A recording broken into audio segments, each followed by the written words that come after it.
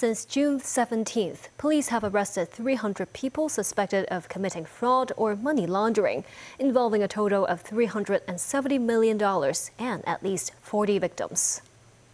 A cache of forged documents were seized. The documents helped fraudsters pose as officials from the mainland's Public Security Bureau. A total of 220 scam cases were involved. One of those arrested was a 23-year-old computer programmer who was allegedly involved in more than 80 fraud cases, in which he impersonated mainland officials to swindle money. Other cases involved online trading and job hunting related scams.